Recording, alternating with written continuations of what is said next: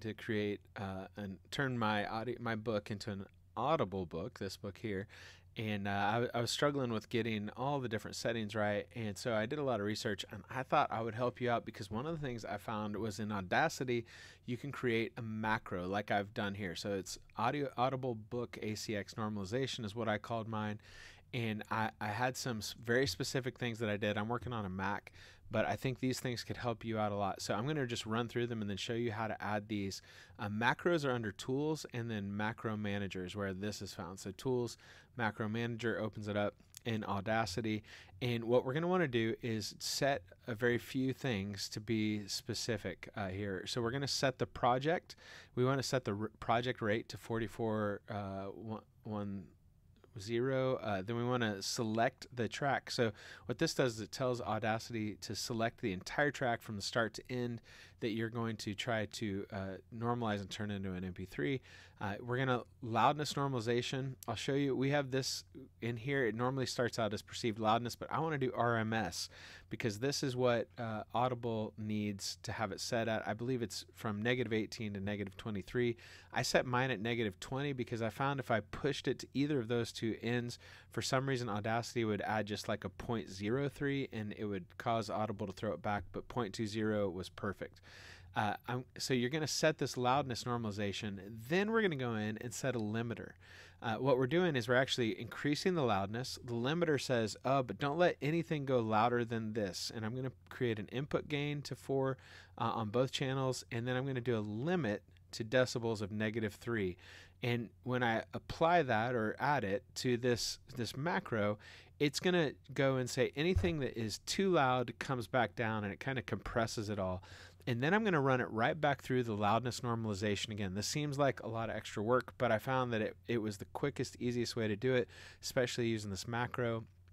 So I'm going to set that in here. And then finally, I'm going to set an export as MP3. Now, to add each of these things, you're just going to click Insert. And if we were going to start from scratch, let's say we wanted to do a new project, we would come in here and say test, and you would set it, and you would just click Insert. And the first one, if you remember, was set. So let's go in here.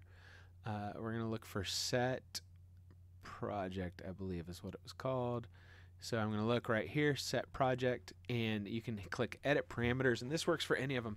In mine, it was actually set first to resize, and I didn't want it to resize the project. I wanted it to set the rate. So I actually came in here, and mine is already defaulting to that because that's what I have it set. Mine originally was defaulting to 48,100, I believe, but I changed it to 44,100. Click OK, then I click OK here, and you'll see it adds it into the macro. So again, yeah, let's go ahead and save the test one. So our next one is we want to select track start to end. So we're going to go back in here, insert.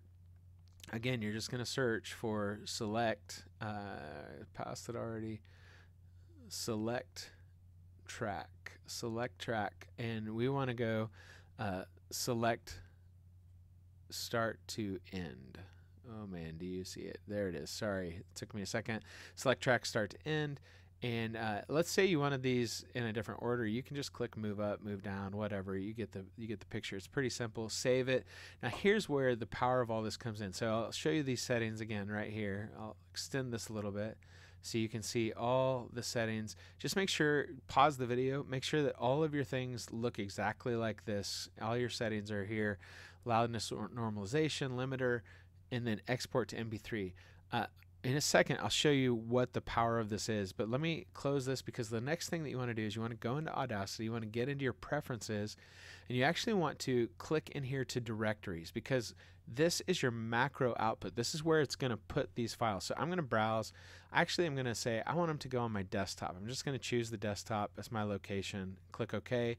Now I'm going to run the macro, and I'm going to show you how powerful this is. So I have this. I click the macro that I've created. I'm going to click files because I actually want to open some files. So this is my book right here. I've got it open. My files are M4A.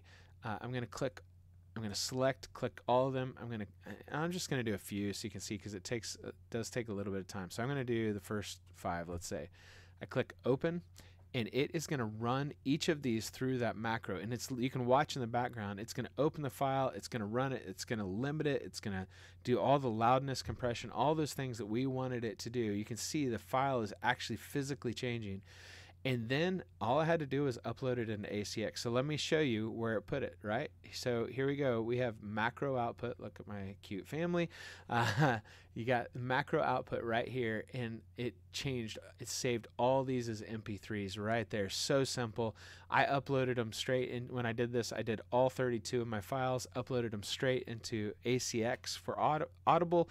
And it was like the easiest thing I'd done. Before that, I tried to do each one individually, and it was just a pain in the butt. But this macro for Audacity will change the way you do these. And I've already got all the presets. You don't have to mess with anything else. It's so easy. If you wanted to add other things into that macro order, you could. If you wanted to change, say you wanted some equalizer setting or whatever, you could add that, and it'll just apply it to every single file. It is pretty dang incredible. So, hey, if you have any questions, be sure to comment, and I would love to get to those. Be sure to like and subscribe, all those kinds of things. But I hope that was helpful for figuring out how to use Audacity to get your Audible book into the ACX and get to selling that book.